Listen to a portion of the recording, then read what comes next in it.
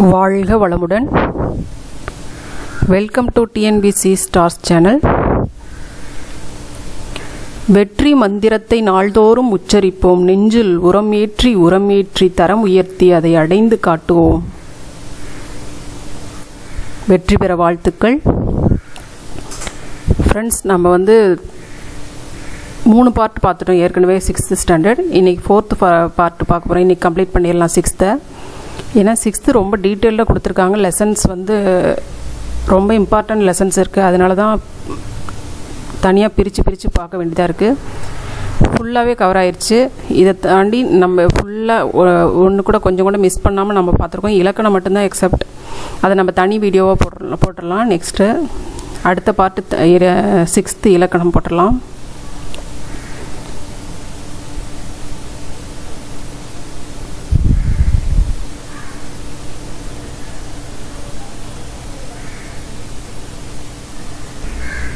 Friends, லெசனுக்குள்ளார போகிறதுக்கு முன்னாடி சேனலை சப்ஸ்கிரைப் பண்ணிக்கங்க. நேற்றுக்கு நம்ம பார்த்தது வணிகம் வரைக்கும் பார்த்துருக்கோம். இன்றைக்கி நெக்ஸ்ட் லெசன் பார்க்கலாம். இப்போ உழைப்பே மூலதனம், இதுதான் நம்ம இன்றைக்கி பார்க்க போகிறது.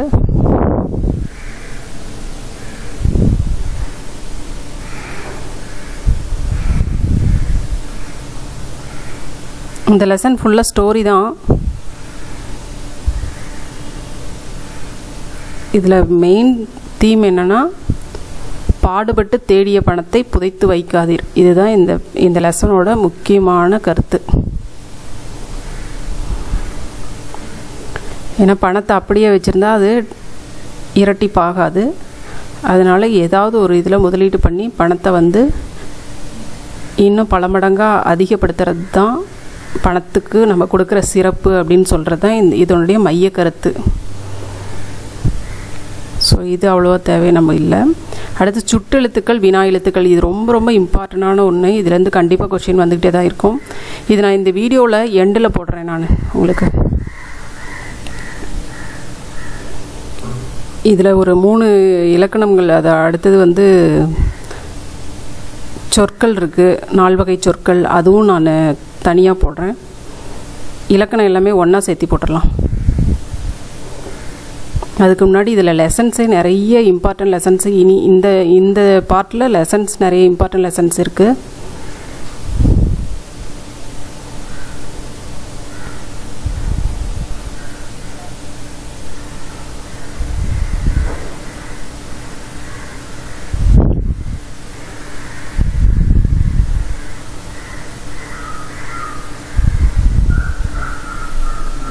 இங்கே பாருங்கள், கிடைக்கும் பொருட்களின் மதிப்பை கூட்டி புதிய பொருளாக மாற்றுவது தான் சிறந்த வணிகம்.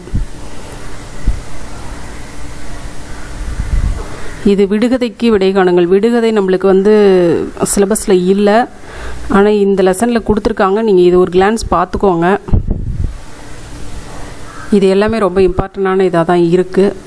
பாருங்கள், ஒருமதி வெளியே போகும், ஒருமதி உள்ளே வரும், இருமதியும் சேர்ந்து விட்டால் பல நிதியும் சேர்ந்து வரும். அவை என்ன? ஏற்றுமதி, இறக்குமதி ரெண்டுமே ஏற்றுமதி இறக்குமதி ரெண்டுமே போனால் பல நிதியும்னா உள்நாட்டு பணம், வெளிநாட்டு பணம் ரெண்டுமே, அந்நிய செலவணி நம்மளுக்கு வரும்.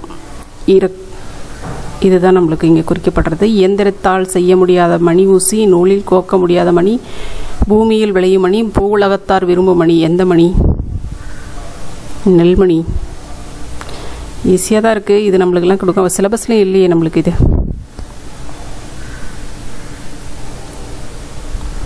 அடுத்தது கலைச்சொற்கள் பாருங்கள். இதெல்லாம் நோட் பண்ணிக்கங்க. இது இந்த லெசன் பொறுத்த வரைக்கும் இது கொஞ்சம் இம்பார்ட்டண்ட்டாக இருக்குது. பண்டம், கமாடிட்டி, பயணப்படகுகள், ஃபீரிஸ், பாரம்பரியம், ஹெரிட்டேஜ், நுகர்வோர், கன்சியூமர், கடற்பயணம், வாயேஜ், தொழில் முனைவோர், என்டர்பிரனர், கலப்படம், அடல்ட்ரேஷன், வணிகர், மெர்ச்சன்ட். கண்டிப்பாக இதுலேருந்து ஒன்று கொடுக்க சான்சஸ் இருக்குது.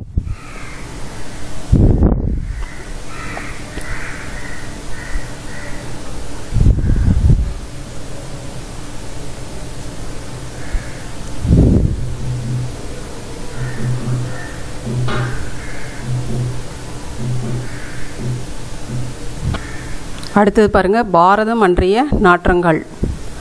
இது பாடல். புதுமைகள் செய்த தேசம் இது, பூமியின் கிழக்கு வாசல் இது. தெய்வ வள்ளுவன் நெய்த குரல்தான், தேசம் உடுத்திய நூலாடை. இது தாங்க இதுலேயே இம்பார்ட்டண்டான லைன்ஸ் எனக்கு தெரிஞ்சு, என்னோட அறிவு கிட்டின வரைக்கும். இந்த லைன்ஸ், தெய்வ வள்ளுவன் நெய்த குரல் தான், தேசம் உடுத்திய நூலாடை. இந்த லைன் கண்டிப்பாக கேட்க சான்சஸ் இருக்குது. எல்லா லைனுமே ஒரு கிளான்ஸ் பார்த்துக்கோங்க. இது எழுதுனது தாராபாரதி.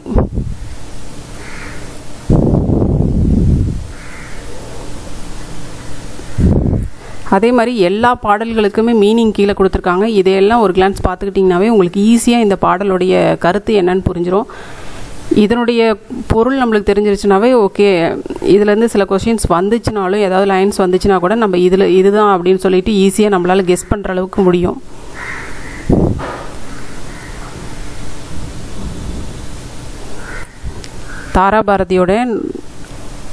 தாராபாரதியின் இயற்பெயர் ராதாகிருஷ்ணன். அப்படியே நூல் குறிப்பு எழுதிக்கோங்க, எக்ஸ்ட்ராவும் சொல்கிறேன்.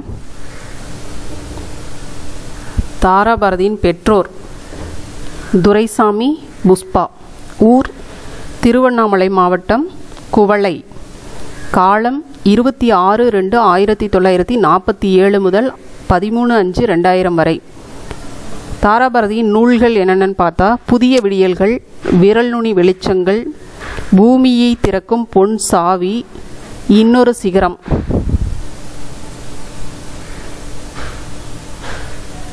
இது எங்கள் கிழக்கு.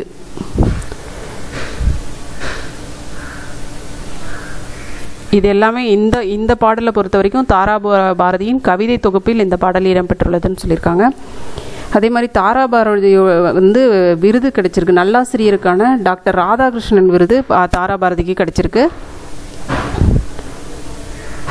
இவருடைய முக்கியமான வரிகள், அதாவது ஃபேமஸான லைன்ஸ் தாராபாரதியோடது என்னென்னா, விரல்கள் 10 மூலதனம், கருங்கல் பாறையும் நொறுங்கி விழும். இது அவருடைய லைன்ஸ்.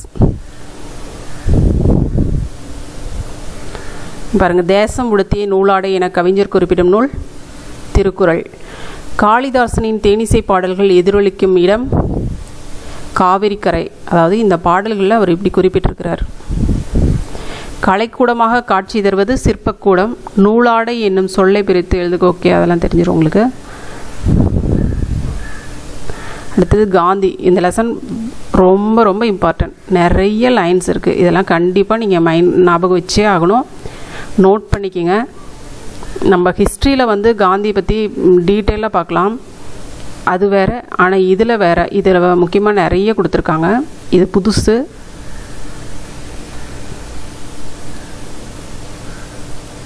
காந்தி அருங்காட்சியகம் மதுரையில் இருக்குது பாருங்கள். காந்தி அருங்காட்சியகம் எங்கே உள்ளதுன்னு கேட்கலாம். மதுரையில்.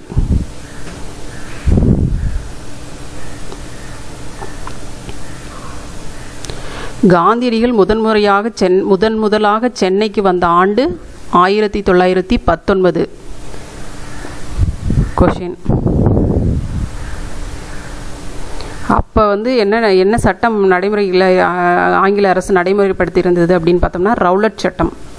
1919 ஆண்டு ரவுலட் சட்டத்தை ஆங்கில அரசு நடைமுறைப்படுத்தி இருந்தது.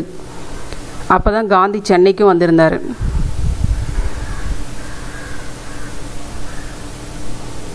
அப்போ சென்னையில் ராஜாஜியின் வீட்டில் இந்த போராட்டத்தை எதிர்த்து நடத்த திட்டமிட்டிருந்தார். அப்போ பாரதியார் அவரை பார்க்கறதுக்கு வந்திருந்தார். அப்போ பாரதியார் கேட்டிருந்தார், இன்னைக்கு மாலை ஒரு பொதுக்கூட்டம் இருக்குது, அதுக்கு உங்களால் தலைமை தாங்க முடியுமா அப்படின்னு காந்திகிட்ட கேட்குறாரு. அதுக்கு காந்தி, உங்களுடைய பொதுக்கூட்டத்தை நாளை வைத்துக்கொள்ள முடியுமா என்று கேட்குறாரு. அது முடியாது, திட்டமிட்டபடி கூட்டம் நடக்கும், தாங்கள் தொடங்க போகும் இயக்கத்திற்கு என் வாழ்த்துக்கள் என்று பாரதியார் கூறினார். இந்த லைன்ஸ் கேட்கலாங்க.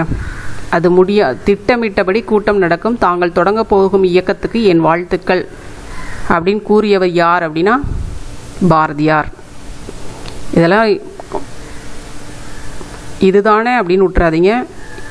லைன்ஸ் தான் நிறைய கேட்பாங்க. கண்டிப்பாக லைன்ஸ் இல்லாத கொஷின் பேப்பர்லாம் இருக்காது. இந்த மாதிரி முக்கியமான மேற்கோள்கள் இல்லாத கொஷின் பேப்பர்லாம் இருக்கவே இருக்காது. இந்த மாதிரி மேற்கோள்கள் கேட்குற கொஷினே ஒரு 3 கொஷினாவது வந்துடும். அதனால எல்லாத்தையும் நம்ம படித்து தான் ஆகணும், வேறு வழியே இல்லை. இங்கே பாருங்கள், இதுவும் ரொம்ப இம்பார்ட்டண்டானது தான். தமிழ்நாட்டின் சொத்து என்றார் ராஜாஜி. ராஜாஜி வந்து யாரை தமிழ்நாட்டின் சொத்து என்று ராஜாஜி குறிப்பிட்டார்? பாரதியார். இந்த லெசனை நீங்கள் ஒரு கோத்ரூ பண்ணிக்கிங்க, ஒரு தடவைக்கு 2 தடவை. இந்த லெசன் ரொம்ப இம்பார்ட்டன்ட், ஒரு கோத்ரூ பண்ணிடுங்க.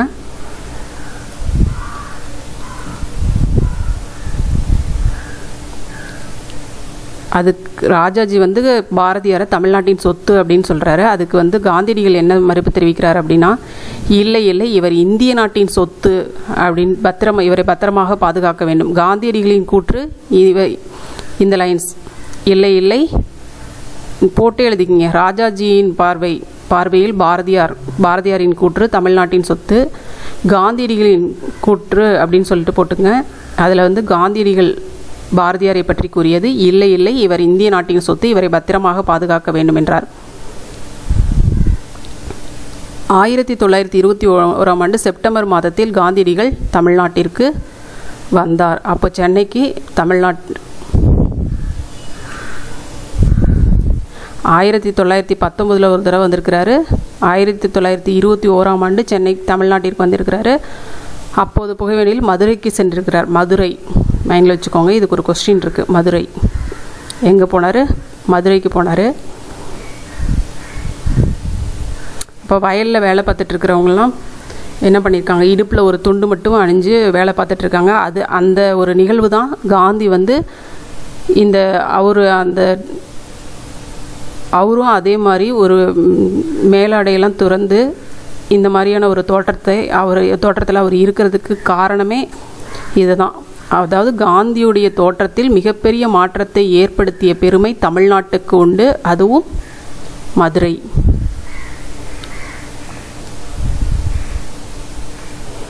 உலகம் போற்றிய எளிமை திருக்கோலத்திற்கு காரணம் இந்த ஒரு நிகழ்வு தான்.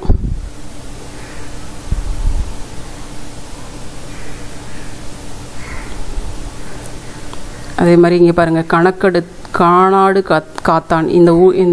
அந்த சுற்றுப்பயணம் போகும்போதெல்லாம் அந்த ஊரில் ஒரு பெரிய ஒரு பணக்கார வீட்டில் தங்கியிருப்பாராம் காந்தி. அப்போ அந்த வீட்டில் வந்து எல்லா பொருள்களுமே ஃபாரின் பொருட்களாக இருந்துச்சு. அதை வச்சு அலங்காரப்படுத்தியிருந்தாங்களா. அதுக்கு காந்தி சொன்னாராம், இதுக்கே இவ்வளோ செலவு பண்ணியிருக்கீங்க, கொஞ்சம் பணம் கொடுத்துருந்தீங்கன்னா, அதில் ஒரு பங்கு பணத்தை என்கிட்ட கொடுத்துருந்தீங்கன்னா நம்ம ஊரில் கிடைக்கிற பொருட்களை வச்சே நான் அழகுபடுத்தியிருப்பேனே அப்படின்னு சொல்லியிருக்காரு. அது நெக்ஸ்ட் டைம் அவருக்கு போனப்போ அங்கே வந்து வெளிநாட்டு பொருள் எதுவுமே இல்லையாமா.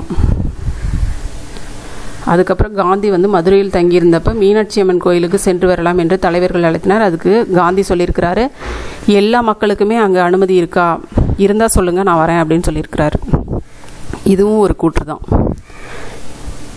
எந்த கோயிலுக்கு வர மறுப்பு தெரிவித்தார் அப்படின்னு கேட்கலாம். மீனாட்சி அம்மன் கோவில். இது நம்ம படித்து ஒரு ஸ்டோரியாக நல்லா அண்டர்ஸ்டாண்ட் பண்ணிக்கிட்டோம்னா நம்மளால் ஈஸியாக ஆன்சர் பண்ண முடியும். அதே மாதிரி குற்றால அருவியில் நீராட மறுத்தார். எதற்காக? அதே தான், தீண்டாமை. அதாவது ஒரு தரப்பினருக்கு அதில் நீராட மறுப்பு இருந்துச்சு. அதனால அவரும் உயர்வு தாழ்வு இருக்கக்கூடாது அப்படின்னு சொல்லிட்டு அதில் நீராட அவரும் மறுத்து விட்டார். காந்தியடிகளுடைய கையெழுத்து, தமிழ் கையெழுத்து பாருங்கள்.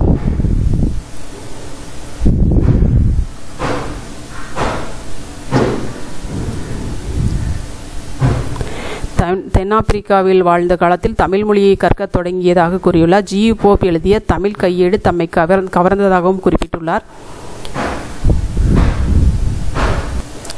காந்தியடிகள் எப்போது தமிழ் மொழியை கற்க தொடங்கியதாக கூறியுள்ளார்? தென்னாப்பிரிக்காவில் வாழ்ந்த காலத்தில். யாருடைய தமிழ் கையேடு தம்மை கவர்ந்ததாக குறிப்பிட்டுள்ளார்? ஜி. போப். காந்தியை கவர்ந்த நூல் அப்படின்னு குறிப்பிட்டது திருக்குறள். காந்தி தம்மை கவர்ந்த நூல் அப்படின்னு சொல்லி தமிழ் மொழியில் தன்னை கவர்ந்த நூல் அப்படின்னு சொன்னது திருக்குறளை. 1937ஆம் ஆண்டு சென்னையில் இலக்கிய மாநாடு ஒன்று நடைபெற்றது. அம்மாநாட்டிற்கு காந்தி தலைமை வகித்தார். உவே சாமிநாதர் வரவேற்பு குழு தலைவராக இருந்தார். உவேசாவின் உரையை கேட்ட காந்தியடிகள் இந்த பெரியவரின் அடிநிழலில் இருந்து தமிழ் கற்க வேண்டும் என்னும் ஆவல் உண்டாகிறது என்று கூறினார். இந்த லைன் தான் இதில் இம்பார்ட்டண்டான லைன். 1937 உவே சாமிநாதர் வரவேற்பு குழு தலைவர்.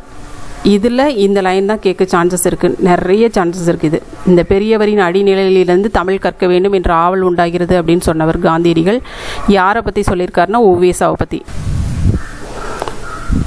சாரிங்க, கொஞ்சம் சவுண்ட் டிஸ்டர்பன்ஸ்லாம் இங்கே இருக்கும், கொஞ்சம் பிஸியான ஸ்ட்ரீட் இது.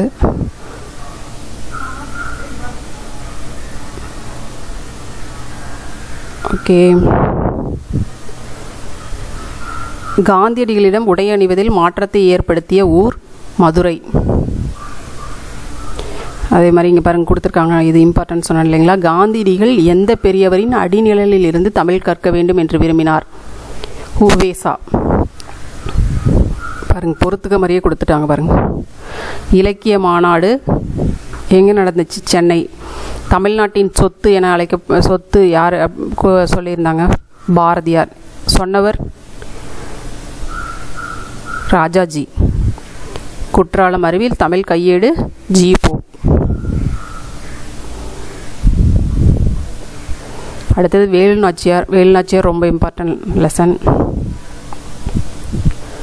வேலுநாச்சியாரை பற்றி ஃபஸ்ட்டு ஒரு இம்பார்ட்டண்டான ஒரு குறிப்பு பார்த்துடலாம். அதாவது காமனான குறிப்பு அப்படின்னு சொல்லிட்டு பார்த்துடலாம்.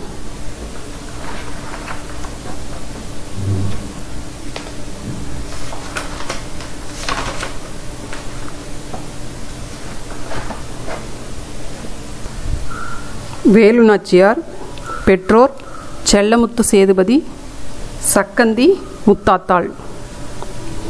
கணவர் சிவகங்கை மன்னன் முத்துவடுகநாதர். பிறப்பு கிபி 1730. ஊர் ராமநாதபுரம். ஆங்கிலேயர் 1772 சிவகங்கை சீமையின் மீது படையெடுத்தனர். எப்போ சிவகங்கை மீது படையெடுத்தனர்? 1772. ஐதர் அலி மருது சகோதரர்கள் உதவியுடன் 1780 ஆங்கிலேயரை எதிர்த்து வெற்றி பெற்றவர். சிவகங்கையை வேலுநாச்சியார் மீட்டார். ஆங்கிலேயரை எதிர்த்து ஆயுதம் ஏந்தி போராடிய முதல் பெண்மணி. ஆங்கிலேயரை எதிர்த்து ஆயுதம் ஏந்தி போராடிய முதல் பெண்மணி வேலுநாச்சியார். இங்கே பாருங்க, ஏற்கனவே இதெல்லாம் சொல்லியாச்சு. அடுத்தது பாருங்க, வேலுநாச்சியார் எந்தெந்த மொழிகளில் புலமை பெற்றிருந்தார்? ஆங்கிலம், பிரெஞ்சு, உருது. இது புதுசு. ஆங்கிலம், பிரெஞ்சு, உருது வேலுநாச்சியார் புலமை பெற்றிருந்த மொழிகள். எந்தெந்த பயிற்சிகளை முறையாக கற்றிருந்தார்? அதே மாதிரி பயிற்சி என்னென்ன பயிற்சி அவர் கற்றிருந்தார் அப்படின்னு பார்த்தோம்னா, ஒரு சிலம்பம், குதிரை ஏற்றம், வாள்போர், வில் பயிற்சி ஆகியவற்றை முறையாக கற்றுக்கொண்டார்.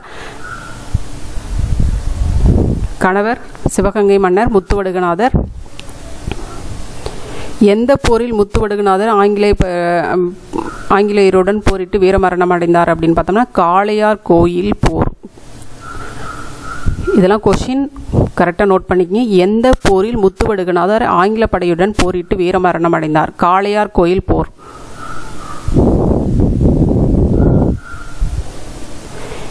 எந்த கோட்டையில் தங்கி ஆங்கிலேயரை வெல்ல வேலுநாச்சியார் திட்டமிட்டிருந்தார் அப்படின்னா, திண்டுக்கல் கோட்டையில்.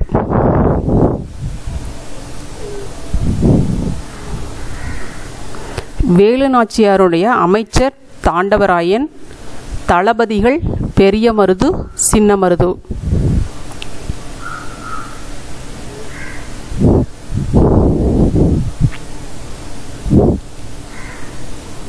சிவகங்கையை இழந்து 8 ஆண்டுகள் ஆனதுக்கு அப்புறம் தான் அவங்க சிவகங்கையை மீட்க வேலுநாச்சியார் யாரிடம் உதவி கேட்டார்? ஐதர் அலி. ஐதர் அலியும் வேலுநாச்சியாருக்கு உதவி செய்ய இங்கே பாருங்கள், மைசூரிலிருந்து 5000 குதிரைப்படைகள் அனுப்பி வைத்தார் வீரர்களுடன்.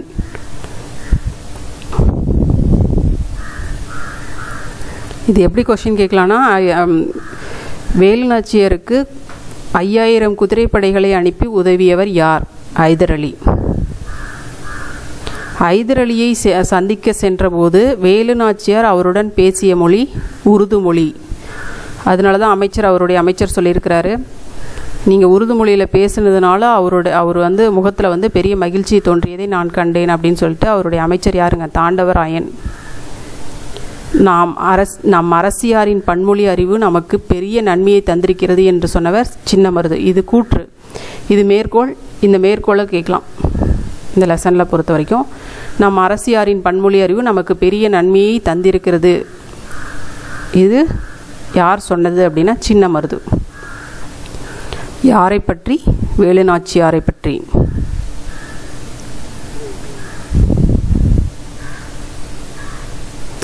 அதே மாதிரி இதுவும் அதுதான். என் கணவர் கொல்லப்பட்ட ஊர் காளையார் கோயில், எனவே நான் முதலில் காளையார் கோயிலை கைப்பற்றுவேன், பிறகுதான் சிவகங்கையை மீட்பேன் என வேலு நாச்சியார் கூறியிருக்கிறாங்க. அதே மாதிரி படைப்பிரிவுக்கு வந்து ஆண்கள் படைப்பிரிவுக்கு தலைமையேற்றவர்கள் மருது சகோதரர்கள், பெண்கள் படைப்பிரிவுக்கு தலைமையேற்றவர் குயிலி.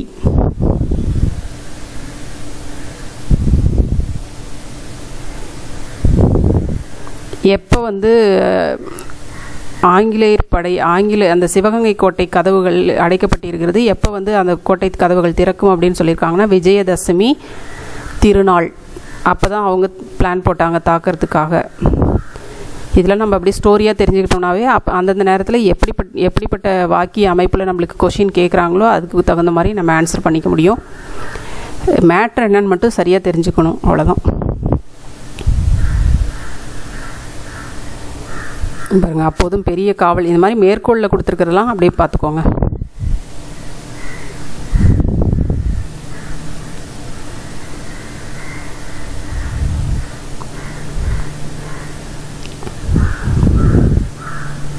அதாவது உடையாள் என்ற பெண், ஆங்கிலேயர் சொல்லியிருக்காங்க எப்படி அப்படியே செய்யலாம்.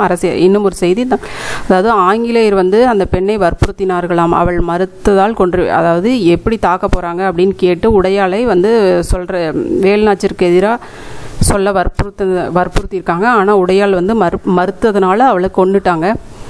இந்த செய்தி யார் சொல்கிறாங்க அப்படின்னு வேலு நாச்சியார்ட்ட அப்படின்னா தாண்டவராயன் சொல்கிறாங்க. அதனால் அவளுக்கு ஒரு நடுக்கல் நடுவதற்கு ஏற்பாடு செய்யுங்கள் அமைச்சரே, அவளது பெருமை எல்லோரும் அறிந்து கொள்ளட்டும் என்று வேலு நாச்சியார் சொல்லியிருக்காங்க. அக்காலத்தில் இறந்தவர்களுக்கு நடுக்கல் நடுவது வழக்கமாக இருந்தது. இது தொல்காப்பியத்திலே சொல்லியிருக்காங்க.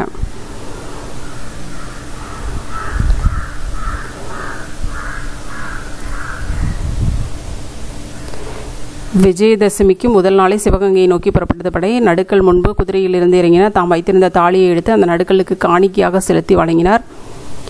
அருகில் நின்ற வீரர்கள் உடையாள் புகழ் ஓங்குக என்று முழக்கமிட்டனர். இந்த லைன் ரொம்ப முக்கியமான லைன், பார்த்துக்கோங்க. உடையாள் புகழ் ஓங்குக, இந்த கூற்று யாருக்கு சொன்னது, எந்த இதிலிருந்து வந்தது அப்படின்னு சொல்லி கேட்கலாம். வேலு நாச்சியார் உடையாள் புகழ் ஓங்குக அப்படின்னு குறிப்பிட்டது வேலு நாச்சியாரின் படையில் இருந்த பெண்ணை பற்றி குறிப்பிட்டது உடையாள்.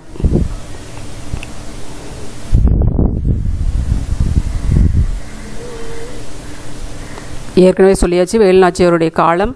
வேலு நாச்சியார் சிவகங்கையை மீட்ட ஆண்டு 1780. ஜான்சி ராணிக்கு முன்பே ஆங்கிலேயரை எதிர்த்து வீரப்போர் புரிந்தவர் வேலு நாச்சியார்.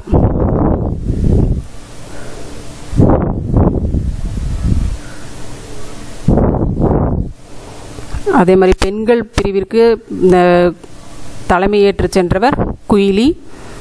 இவங்க வந்து பிளான் போட்டிருந்தாங்க, உள்ளே வந்து தீ வச்சுட்டு அதுக்கப்புறம் அப்படியே அங்கே கோட்டையை தகர்க்கிறதா பிளான் போட்டிருந்தாங்க. அப்போ வந்து குயிலி வந்து அந்த தன் உடலிலேயே தீ வைத்து கொண்டு ஆயுத கிடங்குக்குள் குதித்து விட்டாள். தன் உடலில் தீ வைத்து கொண்டு ஆயுத கிடங்கிற்குள் குதித்தவள் குயிலி. குயிலி தன் உயிரை தந்து தம் நாட்டை மீட்டு கொடுத்திருக்கிறாள் என்று அவளது துணிவிற்கும் தியாகத்திற்கும் தலைவணங்குகிறேன் என்று உணர்ச்சி என்று கூறியவர் வேலு நாச்சியார். இந்த லைனை பார்த்துக்கோங்க. குயிலி தன் உயிரை தந்து நம் நாட்டை மீட்டு கொடுத்திருக்கிறாள் என்று கூறியவர் வேலு நாச்சியார். இதில் எல்லாமே இந்த லெசனை பொறுத்த வரைக்கும் லைன்ஸ் தான் ரொம்ப இம்பார்ட்டண்டாக இருக்குது. அதே மாதிரி இங்கே பாருங்கள் 4 வகை சொற்கள். 4 வகை சொற்கள் அது பின்னாடி பார்த்துக்கலாம். இது ரொம்ப ஈஸி தான். 4 வகை சொற்கள். இலக்கணம் எல்லாமே பின்னாடி பார்த்துக்கலாம். நம்ம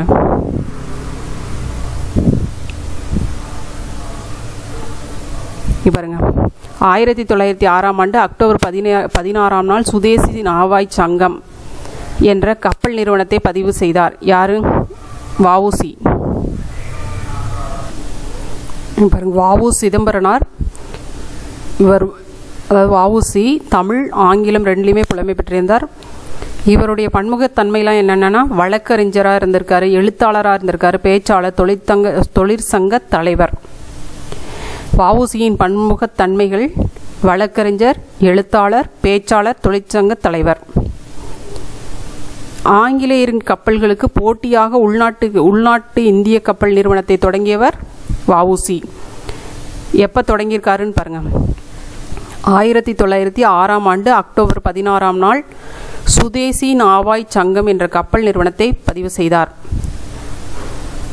வ.உ.சி. தொடங்கிய கப்பல் நிறுவனத்தின் பெயர் சுதேசி நாவாய் சங்கம். தொடங்கிய ஆண்டு 1906ஆம் ஆண்டு அக்டோபர் 16. வ.உ.சி. சென்னைக்கு செல்லும் போதெல்லாம் யாரை சந்திப்பதை வழக்கமாக கொண்டிருந்தார்? பாரதியார். அதே மாதிரி பாரதியாருடைய பாடல்களையும் விரும்பி கேட்டிருக்காரு. அடுத்தது இது அதாவது ஒரு இது ரொம்ப ரொம்ப முக்கியமான இது கண்டிப்பாக ஒவ்வொரு தடவையும் கேட்டுகிட்டே இருப்பாங்க தொடர்ந்து. இது ரிப்பீட்டட் கொஷின் சொல்லலாம். ஒவ்வொரு தடவையும் இது இல்லாத கொஷின் பேப்பர் இருக்கவே இருக்காது இலக்கணத்தை பொறுத்த வரைக்கும். இங்கே பாருங்கள், ஒரு ஆகிய 2 சொற்களும் பயன்படுத்தப்படுகின்றன. ஒன்று என்பதை குறிக்க ஒரு அதாவது சிங்கிளுக்கு தான் சொல்கிறோம். ஆனால் அது எந்தெந்த இடத்துல குறிக்கப்படுதுன்னு பாருங்கள். உயிரெழுத்தில் தொடங்கும் போது சொல்லுக்கு முன் ஓர் என்னும் சொல்லை பயன்படுத்த வேண்டும். அதே மாதிரி உயிர்மெய் எழுத்தில் தொடங்கும் சொல்லுக்கு முன் ஒரு என்னும் சொல்லை பயன்படுத்த வேண்டும். இங்கே பாருங்கள், எக்ஸாம்பிள் கொடுத்துருக்காங்க பாருங்கள். ஊர், ஓர் ஏரி, இது ரெண்டுமே உயிரெழுத்து. ஊங்கிறது உயிரெழுத்து, ஏங்கிறது உயிரெழுத்து. ஸோ இது உயிரெழுத்துக்கு முன்னாடி ஓர் வரும். இதை நோட் பண்ணிக்கோங்க. ஒரு அப்படின்னு போட்டு ஹெட்டிங் போட்டே நோட் பண்ணிக்கோங்க. உயிரெழுத்துக்கு முன்னாடி ஓர் வரும், உயிர்மெய் எழுத்துக்கு முன்னாடி ஒரு வரும். ஒரு பாருங்க, நகரம், கடல், இது எல்லாத்துக்கு முன்னாடியும் ஒரு வரும். இது கூற்றாவும் கொடுக்கலாம். உயிரெழுத்துக்கு முன்னாடி ஓர், உயிர்மெய் எழுத்துக்கு முன்னாடி ஒரு. இது கூற்று சரியா தவறா அப்படி கேட்கலாம், பார்த்துக்கோங்க. அதே மாதிரி இங்கே பாருங்கள், உயிரெழுத்தில் தொடங்கும் சொல்லுக்கு முன் அஃது என்னும் சொல்லை பயன்படுத்த வேண்டும். உயிர்மெய் எழுத்தில் தொடங்கும் சொல்லுக்கு முன்னாடி அது என்னும் சொல்லை பயன்படுத்த வேண்டும். இங்கே உயிரெழுத்தாக இருக்குது, ஈங்கிறது உயிரெழுத்து, அதனால அஃது. அதே மாதிரி உயிர் மெய் எழுத்தாக இருக்குது, உயிர்மெய் எழுத்துக்கு முன்னாடி அது. உயிரெழுத்தாக இருந்தால் அதுங்கிறதுக்கு முன்னாடி அதுங்கிறதுக்கு முன்னாடி அது அப்படின்னு குறிப்பிடுறதுக்கு உயிரெழுத்தாக இருந்தால் அஃது, உயிர்மெய் எழுத்தாக இருந்தால் அது. அதே இங்கே கொடுத்துருக்காங்க பாருங்கள், பிழைகளை திருத்தி எழுதுக அப்படின்னு சொல்லி கொடுத்துருக்காங்க பாருங்கள். இங்கே பாருங்கள் கொடுத்துருக்காங்க, ஒரு அழகிய சிற்றூரில் ஓர் குளம் இருந்தது அப்படின்னு சொல்லி கொடுத்துருக்காங்க. இது ரெண்டுமே தப்பு. இந்த இடத்துல உயிரெழுத்து இருக்குது, அதனால் இங்கே என்ன வருங்க? ஒரு அழகிய சிற்றூரில் ஒரு குளம் இருந்தது.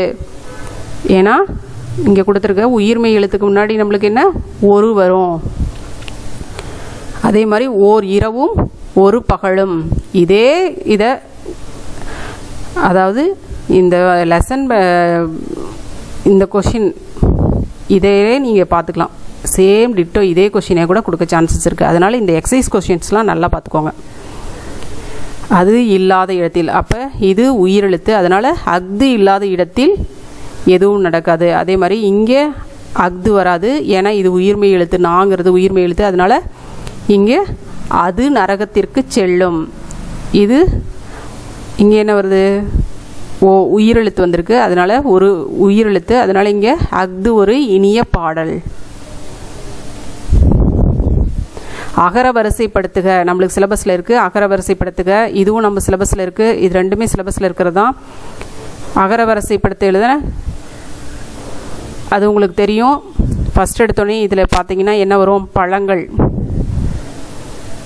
பாதான், அதுக்கப்புறம் பா பா பூ, அந்த வரிசையில் நீங்கள் ஃபஸ்ட் எழுத்தை மட்டும் கொண்டு சரியாக வரிசைப்படுத்தி எழுதணும். நீங்கள்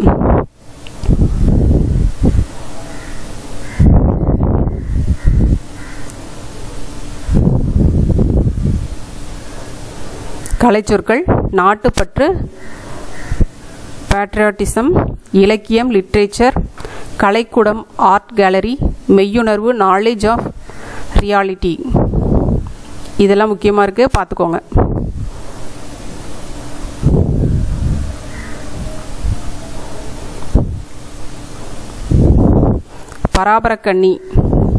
பராபரக்கண்ணி எழுதியவர் தாயுமானவர். இதில் முக்கியமாக அவருடைய லைன்ஸ்லாம் என்ன வருங்க?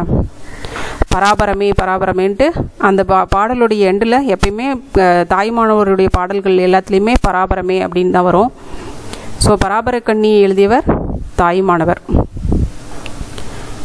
தம்முயிர் போல் எவ்வுயிரும் தானென்று தண்டருள்கள் செம்மையருக்கு ஏவல் என்று செய்வேன் பராபரமே.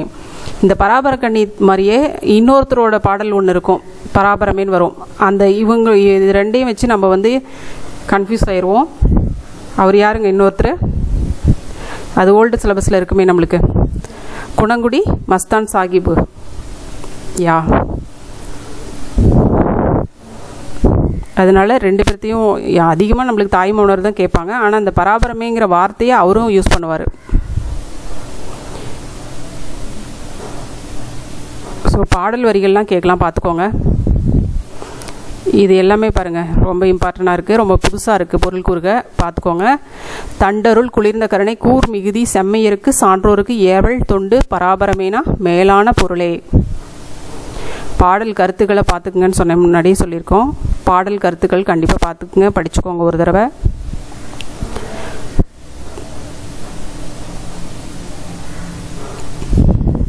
இந்த லைன் ரொம்ப ரொம்ப ஃபேமஸான லைன். எல்லோரும் இன்புற்றிருக்க நினைப்பதுவே அல்லாமல் வேறொன்றும் அறியேன் பராபரமே. இந்த லைன் தான் அடிக்கடி ரிப்பீட்டட் கொஷின், இது அடிக்கடி வந்துட்டுருக்கோம்.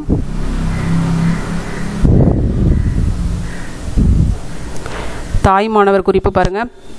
பாடலை எழுதிய ஒரு தாய்மானவர் திருச்சியை ஆண்ட விஜய ரகுநாத சொக்கலிங்கரிடம் பெருங்கணக்கராக பணிபுரிந்தவர். தாய்மானவர் எங்கு பணிபுரிந்தார்? விஜய ரகுநாத சொக்கலிங்கரிடம் பெருங்கணக்கராக பணிபுரிந்தவர். தாய்மானவருடைய பாடல்களை தமிழ் மொழியின் உபநிடதம் அப்படின்னு போற்றப்படுது. இது ரொம்ப முக்கியம். தமிழ் மொழியின் உபநிடதம் என போற்றப்படுவது தாய்மானவரின் பாடல்கள். அதே மாதிரி பராபரக்கண்ணி, இந்த பாடல் வந்து பராபரக்கண்ணி என்னும் தலைப்பில் உள்ளது. கண்ணி அப்படின்னா 2 அடிகளால் பாடப்படும் பாடல் வகை. இது ரொம்ப முக்கியமான விஷயம், இதை நோட் பண்ணிக்கங்க. கண்ணி அப்படின்னா 2 அடிகளில் பாடப்படும் பாடல் வகை.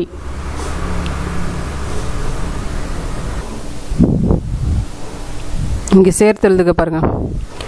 தம்முயிர், ஆன்சரு தம்முயிர்.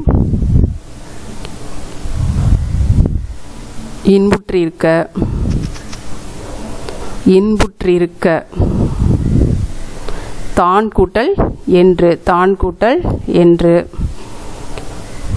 ஓகே,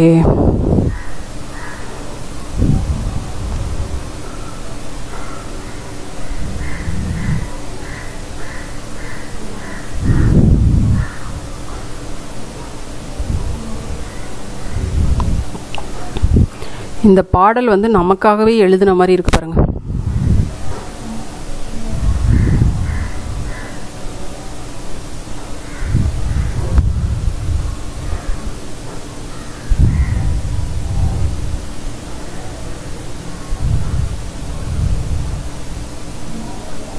கலீல் ஜிப்ரான் வந்து கல்கி சொல்லியிருக்கு. கலீல் ஜிப்ரான் யார்?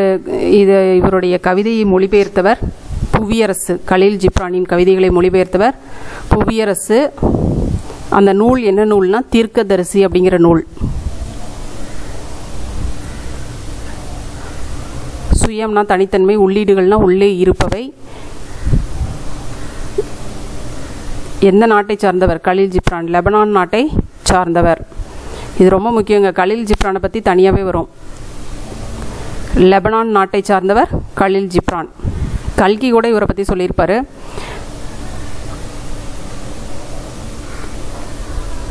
கலீல் ஜிப்ரான் வந்து கவிஞர், நாவலாசிரியர், கட்டுரையாசிரியர், ஓவியர் என பன்முக ஆற்றல் பெற்றவர். இந்த பாடல் வரிகளை ஒரு தடவை நல்லா பார்த்துக்கோங்க.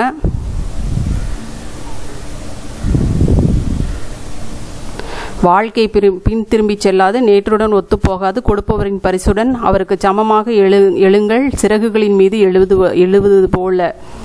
உழைக்கும்போது நீங்கள் புல்லங்குழல் ஆகிவிடுகிறீர்கள். அதன் இதயம் காலத்தின் கிசுபிசுப்பை ஒரு இசையாக மாற்றிவிடுகிறது. உங்களுக்குள் இருக்கும் நன்மையை பற்றித்தான் நான் பேச முடியும், தீமையை பற்றி இல்லை. இது நம்ம படிக்கிற நம்மளோட இன்றைய வாழ்க்கைக்கும் இது ஒத்து வரும் பாருங்க. உங்களுக்கும் நம்ம எக்ஸாமுக்கு ப்ரிப்பேர் பண்ணிகிட்டு இருக்கோம், அதுக்குமே ஒத்து வரும். இந்த லைன் மட்டும் பாருங்க. உங்கள் பேச்சின் போது நீங்கள் விழிப்புடன் இருப்பது நல்லது. உறுதியாக கால்பதித்து உங்கள் குறிக்கோளை நோக்கி நடக்கையில் நீங்கள் நல்லவர். இந்த லைனை யாருடைய பாடல் வரிகளிலிருந்து வந்திருக்குன்னு சொல்லுவாங்க, கேட்கலாம். ஸோ பாடல் வரிகளை நல்லா படிச்சுக்கோங்க.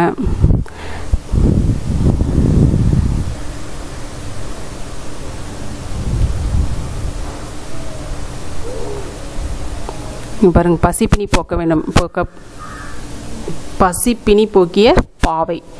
தனி ஒருவனுக்கு உணவில்லை எனில் ஜகத்தினை அழித்திடுவோம் அப்படின்னு சொன்னவர் பாரதியார்.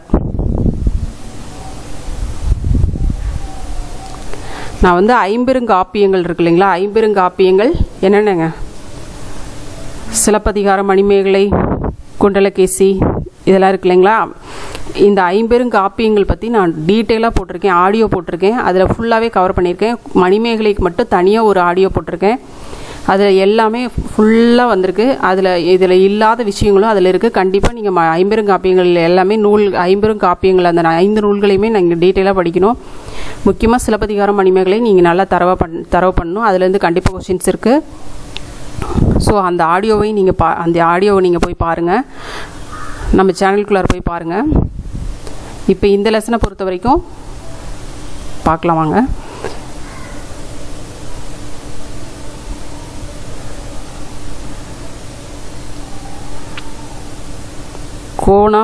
கோணா பசு, முகினா முகம்.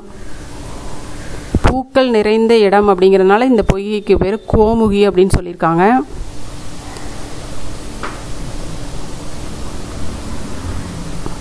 அதே மாதிரி தீவத்திலகை, அதாவது அமுத சுரபி இது கிடச்சிச்சு இல்லைங்களா, அந்த பாத்திரம் தோன்றும் நாளாகிய வைகாசி முழு நிலவு. அந்த அச்சய பாத்திரம் எப்போ தோன்றும், எப்போ நம்மளுக்கு கிடைக்கும் அப்படின்னு சொல்லி தீவத்திலகை சொல்கிறாங்க. பாத்திரம் தோன்றும் நாள் வைகாசி முழு நிலவு. அச்சய பாத்திரம் நம்மளுக்கு கிடைக்கக்கூடிய நாள் வைகாசி முழு நிலவு. இது யார் சொல்கிறது? தீவத்திலகை. அதே மாதிரி தீவத்திலகையோட கூற்று பாருங்க. மணிமேகலையே உயிர்களின் பசிபோக்கும் அமுத சுரபியை பெற்றுள்ளாய். இனி உலக உயிர்களுக்கு பசியில்லாமல் போகும்படி உணவு வழங்கி உயர்வு பெறுவாயாக. இது கூற்று பார்த்துக்கோங்க.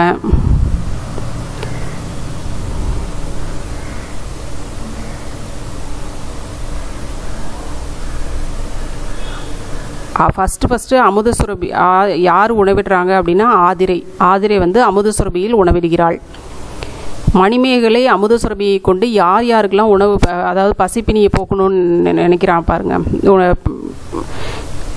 யாருக்கெல்லாம் உணவு கொடுக்கணும்னு நினைச்சாங்க, அது கொடுத்துருக்காங்கன்னு பாருங்க.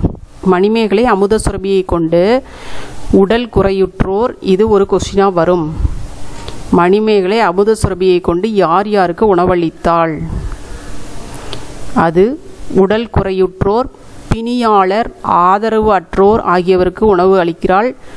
பின்னர் பூம்புகாரில் உள்ள சிறைச்சாலைக்கு சென்று அங்குள்ளவர்களுக்கும் உணவிடுகிறாள், சிறையில் உள்ளவர்களுக்கும் உணவிடுகிறாள்.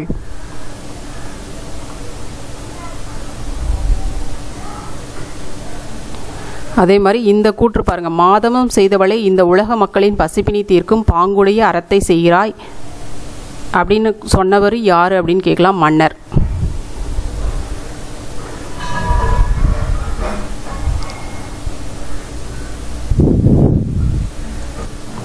இந்த லைனும் இதில் கேட்பாங்க. சிறை கோட்டம் அறக்கோட்டமாக மாற வேண்டும். இதனுடைய இந்த கூற்று யாருடையது? மணிமேகலையோட கூற்று. சிறை கோட்டம் அறக்கோட்டமாக மாற வேண்டும், இது மணிமேகலையின் கூற்று. இது மாதவம் செய்தவளை இந்த உலக மக்களின் பசிப்பினி தீர்க்கும் பாங்குடைய அறத்தை செய்கிற, இது மன்னனுடைய கூற்று. கூற்று தாங்க இந்த லெசனில் முக்கியமாக கண்டிப்பாக கேட்பாங்க. வாழ்க்கைக்கு அறம் சொன்ன வள்ளுவர் வாழ்ந்த நாடு, இது புத்தர் பிறந்த அறம், அறம் பொதித்த பூமி அப்படின்னு சொன்னது யாருங்க? மணிமேகலை.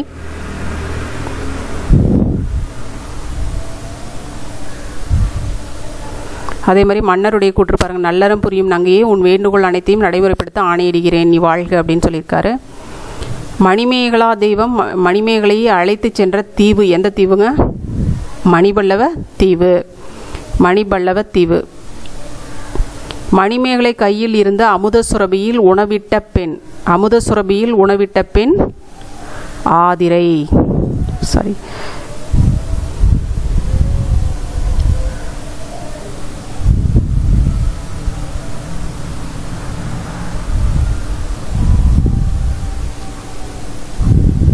இது ஸ்டோரி தான், அவ்வளோ ஒன்றும் பெருசாக இதில் சொல்கிற அளவுக்கு ஒன்றும் இல்லை, சும்மா ஸ்டோரி தான்.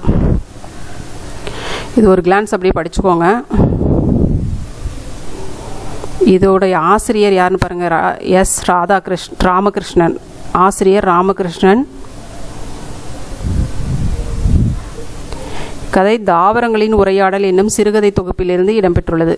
தாவரங்களின் உரையாடல், இது பேர் கால் முளைத்த கதைகள். சாரி, இதனுடைய ஆசிரியர் ராமகிருஷ்ணன். தற்கால தமிழ் எழுத்தாளர்களுள் குறிப்பிடத்தக்கவர். நாவல்கள், சிறுகதைகள், கட்டுரை தொகுப்புகள், சிறுவர் இலக்கியங்கள் என இவருடைய படைப்புகள் நீள்கின்றன. இவருடைய நூல்கள் என்னென்னு பார்த்தோம்னா, உபபாண்டவம், கதாவிலாசம், தேசாந்திரி, கால்முளைத்த கதைகள் முதலியன.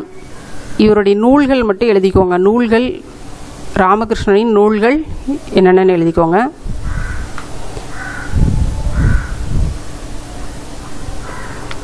அதே மாதிரி பெயர் சொல், பொருட்பெயர், இடைப்பெயர்க்கான இதை பார்த்துக்கலாம் பின்னாடி. நம்ம இடுகுறி பெயர், இது 6th புக்கு முடித்தோடனே நான் அது தனியாகவே ஒரு வீடியோவாக பார்த்துடலாம். நம்ம அதுதான் நம்மளுக்கு கிளியராக இருக்கும். ஏன்னா லெசன்ஸே ரொம்ப நம்மளுக்கு இம்பார்ட்டன்ட் லெசன்ஸாக இருக்குது. அதனால் இதோடு சேர்த்து உங்களுக்கு கேட்கும்போது உங்களுக்கே போர் அடிச்சிடும், அதாவது டயர்டாயிரும், மைண்டு டயர்டாயிரும் ஒரே வீடியோவே தொடர்ந்து கேட்கும்போது.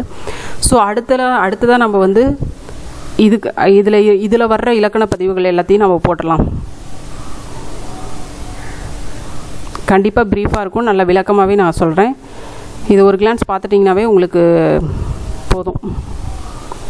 எக்ஸாம்பிளோட சொல்கிறேன், இது நல்லாயிருக்கும். இங்கே பாருங்கள், புலவர் முத்தரையனார் மலேசிய கவிஞர். இவருடைய பாடல்கள் என்னன்னு பாருங்கள். அன்பிலே இன்பம் காண்போம், அறத்திலே நேர்மை காண்போம், துன்புறும் உயிர்கள் கண்டால் துரிசரு கனிவு காண்போம். இது பாடல் வரிகள் தான். எவ்வளோ பாடல்கள் தான் நினைவு வச்சுக்கிறதுங்கிறீங்களா? என்ன பண்ணுறது, வச்சு தான் ஆகணும். ஒவ்வொரு தடவை படிச்சுக்கோ, ஒரு 2 கிளான்ஸ் படிச்சுக்கோங்க. அன்பிலே இன்பம் காண்போம், அறத்திலே நேர்மை காண்போம். ஏன்னா இதெல்லாம் ரைமிங்காக வர்றதுனால அந்த ரைமிங்காக வர்ற பாடல்கள் தான் ரொம்ப ரொம்ப இம்பார்ட்டண்ட்டாக இருக்கும்.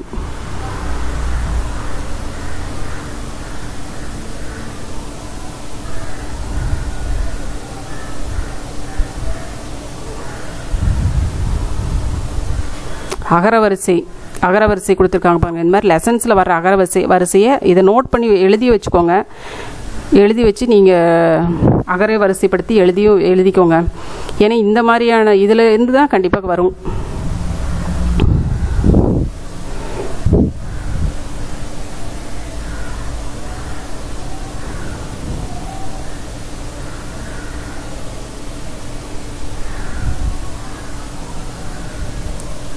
அறுவகை பெயர்கள் இருக்கிறீங்களா? பெயர் சொல், வினைச்சொல், இடைச்சொல், அது எந்தெந்த இது அப்படின்னு சொல்லிட்டு இதில் குறிப்பிட்டு சொல்லுங்கள் அப்படின்னு சொல்லியிருக்காங்க. அது நம்ம அதில் பார்த்துக்கலாம். திரும்பவும் இதே லெசனுக்குள்ளாரே அந்த இதையும் ஒரு தடவை காட்டுறேன் நான் உங்களுக்கு.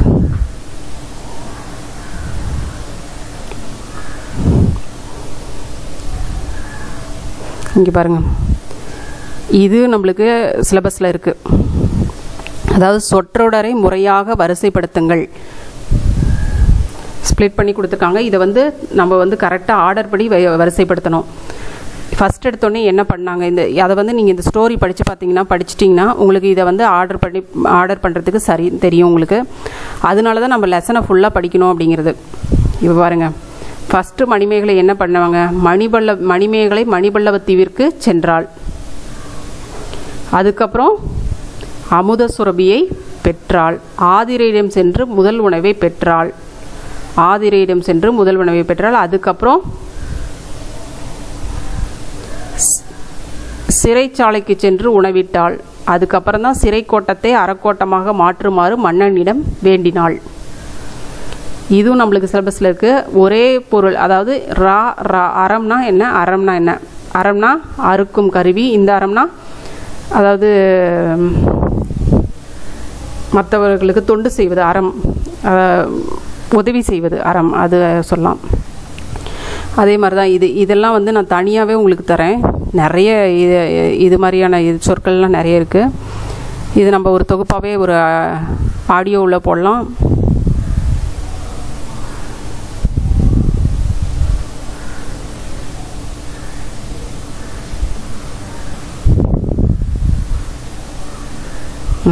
கலைச்சொற்கள் பாருங்கள். அறக்கட்டளை, ட்ரஸ்ட், தன்னார்வலர், வாலண்டியர், இளம் செஞ்சிலுவை சங்கம், junior red cross, சாரணியர், scouts guides, சமூக சேவகர், சோசியல் ஒர்க்கர். நோட் பண்ணிக்கங்க. இங்கே திருக்குறள் கொடுத்துருக்காங்க பாருங்கள். திருக்குறள் இதே தான் நம்மளுக்கு வந்து இந்த ஃபில் இன் த பிளாங்க்ஸ் மாதிரி கொடுப்பாங்க. அதுக்கப்புறம் நம்மளுக்கு வந்து இலக்கணத்துக்கு திருக்குறள் தேவையாக இருக்கும். மீனிங் புரிஞ்சுக்கோங்க, மீனிங் பார்த்துக்கோங்க.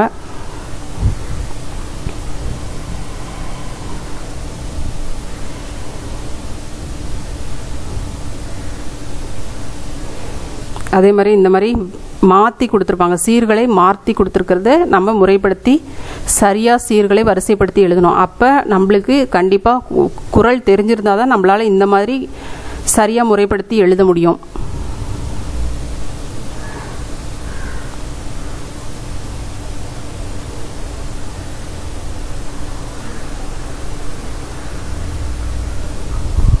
இது மாதிரி லெசன்ஸில் வந்து அந்த எக்ஸாம்பிளுக்காக கொடுத்துருக்கிற அந்த குறளையே நல்லா பார்த்துக்கோங்க. ஏன்னா இதெல்லாம் தான் ரொம்ப இம்பார்ட்டண்ட்டாக இருக்கும். உங்களால் எல்லாத்தையுமே படிக்க முடியல, ரொம்ப கஷ்டமாக இருக்குது அப்படின்னா இந்த மாதிரியான இது எக்ஸசைஸ்க்கு இதில் இப்போ வர்றது இந்த 3 குறள் இதெல்லாமே பார்த்துக்கோங்க. ஆனால் அதையும் நீங்கள் லெசனில் இருக்கிறதையும் கண்டிப்பாக படிக்கிறது பெட்டர். அடுத்தது ஆசிய ஜோதி. ஆசிய ஜோதியின் ஆசிரியர் யாருங்க? ராமலிங்க அடிகளா, சாரி, இவர் கவிமணி தேசிய விநாயகம் பிள்ளை. ஆசிய ஜோதி கவிமணி தேசிய விநாயகம் பிள்ளை. இந்த பாடலை அப்படியே ஒரு கிளான்ஸ் பார்த்துக்கோங்க.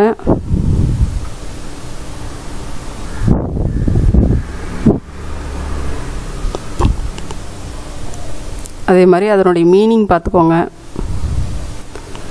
ஆசிய ஜோதினா என்ன?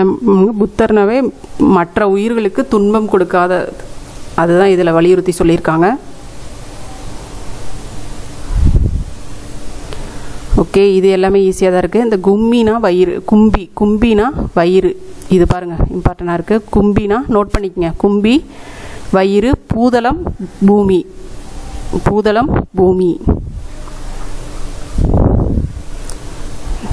கவிமணி பாருங்கள். கவிமணி ஏற்கனவே நான் 100 குறிப்பு ஆடியோ போட்டிருக்கிறேன், அதிலே பாருங்கள், இதில் பார்த்துக்கோங்க. தேசிய விநாயகனார் 20ஆம் நூற்றாண்டில் வாழ்ந்த கவிஞர். 20ஆம் நூற்றாண்டில் வாழ்ந்த கவிஞர் தேசிய விநாயகனார். இன்னொருத்தர் யாருங்க?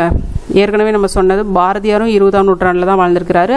அதே மாதிரி உரைநடை 20ஆம் நூற்றாண்டு, அதாவது ஒரு வேர்டு எடுத்துக்கிட்டோம்னா அது நம்மளுக்கு எல்லாமே மைண்டில் வரணும். 20ஆம் நூற்றாண்டை தான் நம்ம என்ன சொல்கிறோம், உரைநடை காலம் என அழைக்கப்படுவது 20ஆம் நூற்றாண்டு தான். ஏன்னா 20ஆம் நூற்றாண்டில் தான் அது வரைக்கும் வந்து புதுக்கவிதையெல்லாம் அதுக்கப்புறம் தான் வந்துச்சு. அதனால தான் 20ஆம் நூற்றாண்டை நம்ம உரைநடை காலம் அப்படின்னு அழைக்கிறோம். அது வந்து ரிப்பீட்டட் கொஷின், அதை ட்விஸ்ட் பண்ணி வேறு மாதிரி கேட்குறாங்க. இருந்தாலும் கருத்து ஒன்று தான். 36 ஆண்டுகள் பள்ளி ஆசிரியராக பணியாற்றியவர். கவிமணி எனும் பட்டம் பெற்றவர். ஆசிய ஜோதி ஆங்கில மொழியில் எட்வின் அர்னால்ட் என்பவர் எழுதிய லைட் ஆஃப் ஏசியா என்னும் நூலை தழுவி எழுதப்பட்டது. இந்த நூல் வந்து புத்தருடைய வாழ்க்கை வரலாறை பற்றி சொல்லுது. ஆசிய ஜோதிங்கிறது புத்தருடைய வாழ்க்கை வரலாற்றை பற்றி சொல்லக்கூடிய நூல்.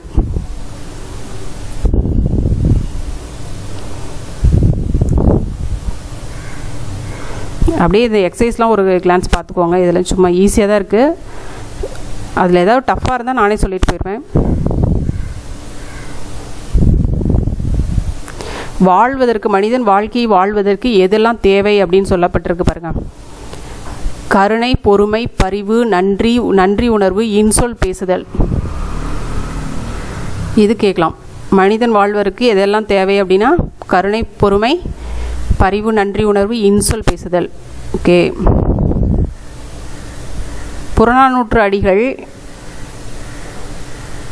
சொல்லியிருக்கு பாருங்க. இந்த உண்மையை, இந்த மனிதநேயம் அப்படிங்கிற அந்த உண்மையை தான் புறநானூற்று அடிகள் என்ன சொல்லியிருக்குன்னு பாருங்க. இதை பார்த்தோன்னே திருக்குறள்னு சொல்லிடாதீங்க. இந்த அடிகள் எதுலேருந்து வந்திருக்கு அப்படின்னு பார்த்தா இது எந்த அடிகள் அப்படின்னா புறநானூற்று அடிகள். தமக்கென முயலா நோன்றான் பிறர்க்கென முயலுனர் உண்மையானே. கண்டிப்பாக இது ரிப்பீட்டட் கொஷின் தான். இதுவும் வர சான்சஸ் இருக்குது. ஏன்னா இது நியூ சிலபஸ்லேயும் கொடுத்துருக்குறாங்க. அப்படிங்கிறதுனால இது ரொம்ப முக்கியமான கொஷின். ஏன்னா இது ரிப்பீட்டடாக வந்திருக்கு.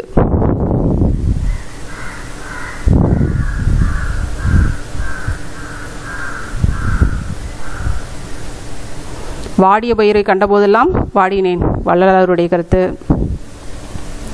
வள்ளலார் வந்து மக்களின் பசிப்பினியை போக்க வடலூரில் சத்திய தர்மசாலையை தொடங்கி உணவளித்தார். வள்ளலாரை பற்றி பிரீஃபாக நம்ம போடலாம். அன்னை தெரசா வந்து இந்த மாதிரி சமூக தொண்டுக்கு வர்றதுக்கு முக்கிய காரணம், மூதாட்டி ஒருவர் வந்து சாலையில் வந்து படுத்து அந்த தொழுநோயால் படுத்திருந்தாங்க. அப்போ தான் அதை பார்த்து மனம் மாறி தான் அதுக்கப்புறம் தான் அந்த சமூக தொண்டுக்கு வரணும் அப்படின்னு நினச்சது.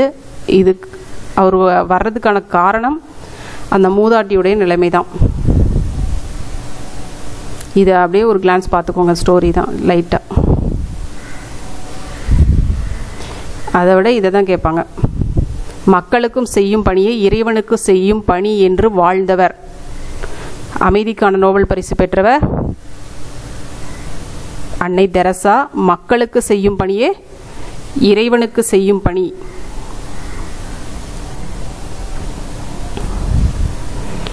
அதே மாதிரி நோபல் பரிசு பெற்ற ஆண்டுலாம் பார்த்துக்கோங்க. சடனாக எனக்கு இப்போ ஞாபகம் வரல. 86ன்னு நினைக்கிறேன். பார்த்துக்கோங்க. வாழ்க்கை என்பது நீ சாகும் வரையல்ல, மற்றவர் மனதில் நீ வாழும் வரை. அன்னை தெரசா. இந்த பாக்ஸில் இருக்கிறதெல்லாம் கண்டிப்பாக கேட்பாங்க. இதெல்லாம் நோட் பண்ணி வச்சுக்கோங்க. இந்த ரெண்டுமே அன்னை தெரசாவுடைய இந்த 2 வரிகளுமே நோட் பண்ணிக்கோங்க. அடுத்தது இப்போ அமைதிக்கான நோபல் பரிசு பெற்றவர் கைலாஷ் சத்தியமூர்த்தி.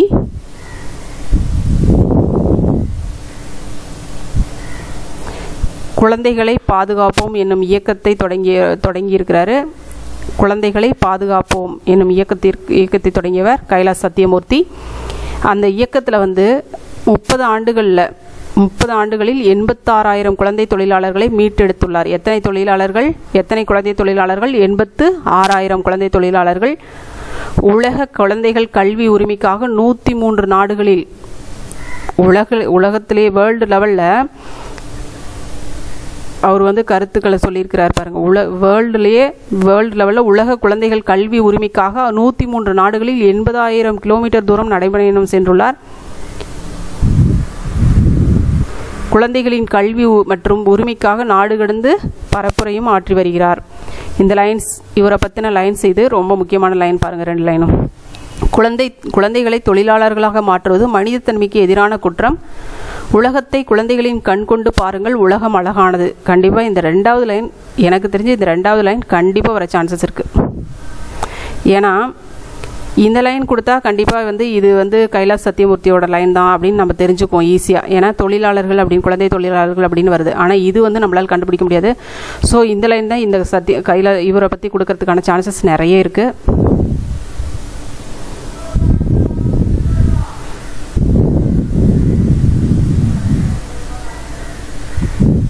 பாருங்க. பொறுத்துகள் எப்படி கொடுத்துருக்காங்கன்னு பாருங்கள். வள்ளலார் பசிப்பினி போக்கியவர், கைலாஸ் சத்தியமூர்த்தி குழந்தைகளின் உரிமைக்காக பாடுபட்டவர், அன்னை தெரசா நோயாளிகளிடம் அன்பு காட்டியவர்.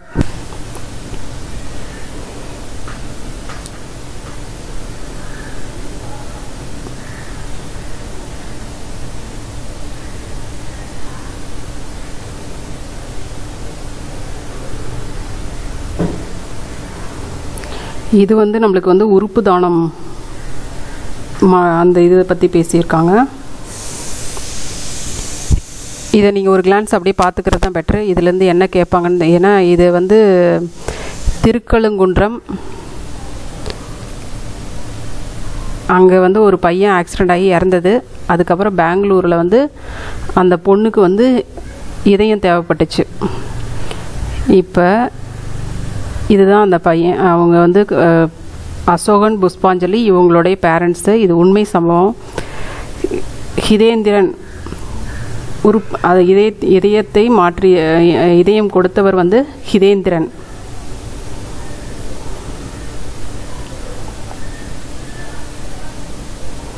அணி இலக்கணம் அதை எல்லாமே நம்ம ப்ரீஃபாக பார்த்துக்கலாம்.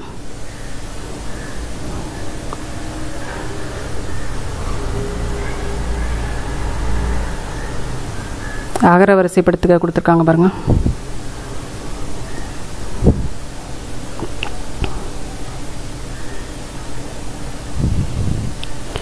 மனிதநேயம், ஹுமானிட்டி, கருணை, மெர்சி, உறுப்பு மாற்று அறுவை சிகிச்சை, டிரான்ஸ்பிளான்டேஷன், நோபல் பரிசு, நோபல் பிரைஸ், சரக்குந்து, லாரி. ஓகே, அவ்வளோதாங்க, லெசன் முடிஞ்சிச்சு. இப்போ திருக்குறள் வந்து எக்ஸ்ட்ரா கொடுத்துருக்காங்க பாருங்கள், அது எதாவது தெரிஞ்சுக்கிறதுக்கு.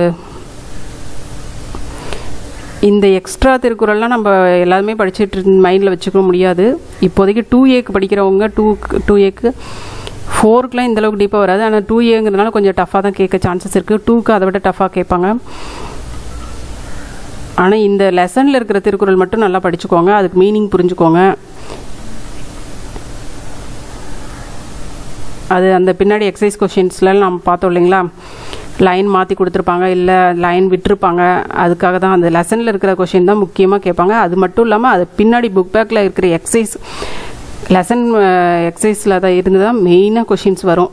அதை மட்டும் விட்டுறாதீங்க, அது எல்லாமே தரவு பண்ணிக்கோங்க.